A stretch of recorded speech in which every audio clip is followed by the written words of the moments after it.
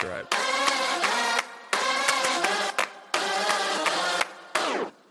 I think the thing that I've enjoyed the most about the summit today is the excitement. You can really feel it in a room of 600 people who are educators, professionals, startups who really want to be designing for the future.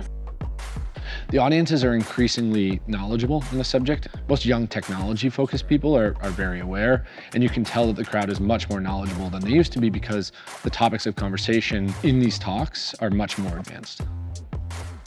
The AI Summit team seems to attract amazing people, both speakers who really knew what they were talking about, people from all walks of life, government, corporate, startups, all put together in one room.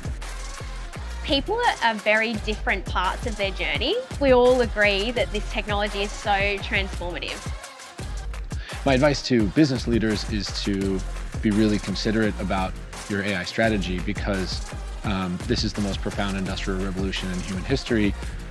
And if you haven't thought a lot about it, you should go into a room tomorrow and start talking and thinking about it.